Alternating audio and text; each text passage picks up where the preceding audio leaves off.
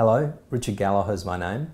I'm a head and neck surgeon and I mainly look after patients with cancers of the head and neck.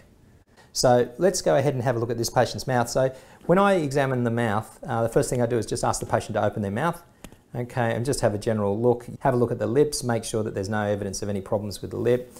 Can you just poke your tongue out for me? Thanks. And just move your tongue from side to side for me. So I just have a look and just make sure that the tongue movement's normal. That's the first thing that we do.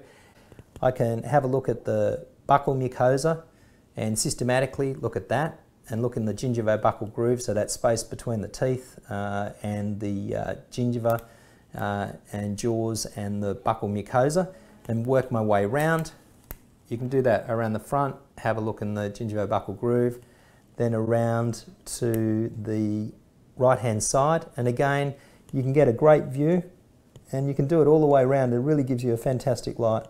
So the last, or not the last area, but the next area to look at is just look at the top of the palate here. Now I'm just going to get Brett here to just breathe in and out through the mouth for me, and I'm going to depress his tongue and have a look at the back of the throat. And I can see his uvula, I can see the whole of the soft palate, I can see his tonsil tissue, and it really gives me a great view. And I can see that his tonsils aren't enlarged and that the back of his throat's healthy. And then usually what I do is grab a glove and a gauze square. Just poke your tongue right out for me.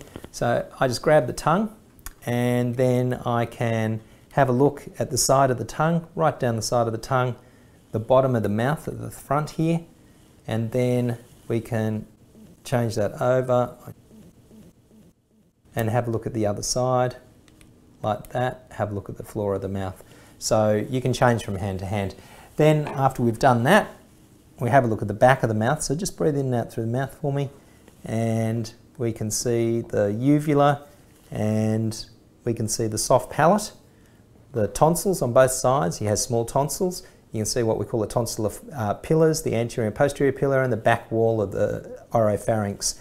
And then also just to have a look at the top of the mouth, we just shine here and have a look at the roof of the mouth, at the hard palate area, mucosa, and back down to the soft palate. And then that's the end of the examination.